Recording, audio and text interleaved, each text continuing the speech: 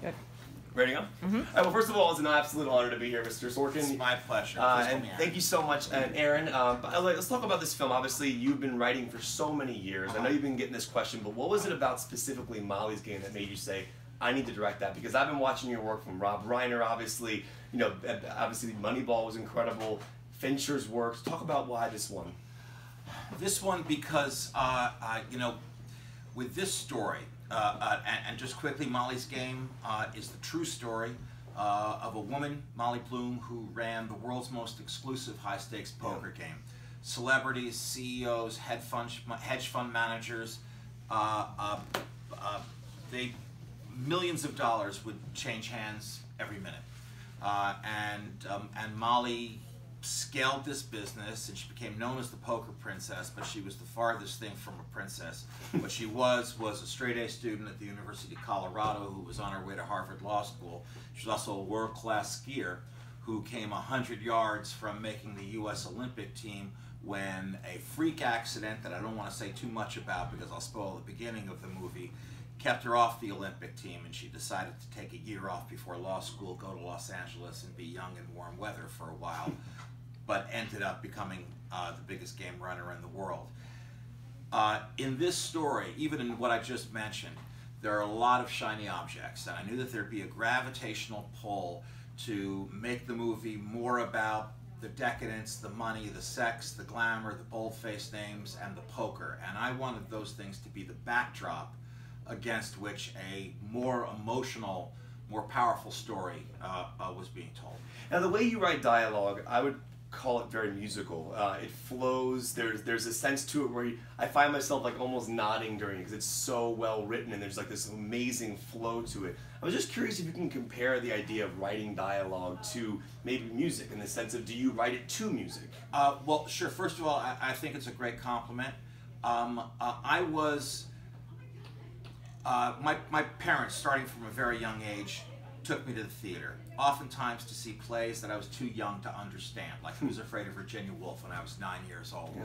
So I didn't really understand what was going on the stage, but I loved the sound of dialogue. I loved the sound of these words crashing into each other, of speeches, of duets and trios and allegro and adagio and that kind of thing. So I wanted to imitate that sound, and it sounds like music to me. Yeah. And in fact, words, when they're spoken for the sake of performance, have all the properties of music. The language is pretty precise, just like in music, where if it's in 4/4 time, you have to have 4 beats in a measure. You can't have 3, you can't have 5. Huh. There'll be lines that just won't work as well if you accidentally add or subtract a syllable. And the actors know that. After a take, they'll go to the script supervisor and say, I know I did something wrong. Is it the and not and? That kind of thing. So what the language sounds like is as important to me as what it means. You know, one thing I love about you directing this movie is the idea that you're now directing your own dialogue. And I mean, I've been watching, as I mentioned, Miller's work on Moneyball, and then you have Fincher and Reiner. They've been putting your words to screen for a long time. I was curious, did you find anything about your writing that you didn't know prior by directing it? Were there things you found that you liked and or disliked about certain elements of, like, was it a learning process about your writing? Because I mean, I love everything you do. I'm just curious, as somebody who's behind the camera watching somebody read your dialogue, was it weird for you? The biggest thing I discovered is that there's no place to breathe. And you know, you mentioned David Fincher a couple of times, who I had a great experience with working on The Social Network. You know, I love working with great directors, and I'm not done wanting to work with great directors. But I had a fantastic experience on Molly's Game, primarily because of the people that I was working with. I'm very proud of what we did together. It's a triumph of collaboration. So directing is something I'd like to do again.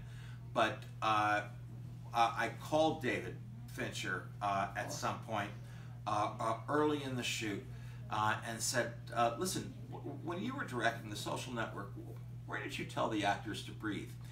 And this is the sound he made on the other end of the phone. It's like, now you're getting it, okay? Wow. You know, I did learn about my own writing. I did learn, by the end of the shoot, I learned all the things I didn't know. And so I'm looking forward to next time being just maybe an inch or two better than I was this time. Well, to us, you're perfect. I know we have to wrap up, so we're getting ready to go on live TV. Before you go, one more quick question for you. Jessica Chastain has this ability just to command such a presence on camera, and you film her in so many different ways in this film. There are close-ups. Talk about as a director the importance of a close-up, and obviously the idea of like how you frame a shot and how you want her to come across in scenes. And framing is obviously a huge deal as a filmmaker. Yeah, it's a very big deal, and I was very lucky to have. We were very lucky to have Charlotta Christensen as our cinematographer. She was not only she's a fantastic shooter, also very patient with a first-time director.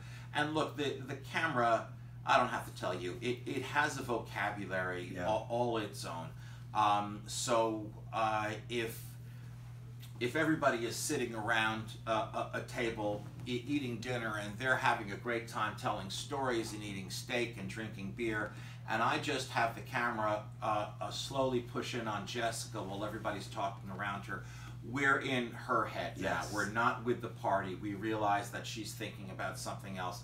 So things like that, I came up with in the theater with plays where you can't manipulate what it is the audience is looking at. They're looking at the stage, and everything has to happen with language. My main, color paint in movies is still language. But I like the vocabulary that you can establish with camera movement, with cuts, with sizes, things like that. Well, it's an honor to meet you. Thank you so much for the interview. My pleasure. Thank you so much for talking to me. That Fincher story is awesome. Now that laugh's going to be in my head as a nightmare from now on. Mine too. It's freaking me out. I also want to know how you call David Fincher. I didn't even know he had a phone. I feel like he's like always off the grid with himself. He's semi off the grid. Yeah. I can find him. Nice to meet you, Mr. Sorkin. Thank really you so nice much. Meeting you. Thank you so much. And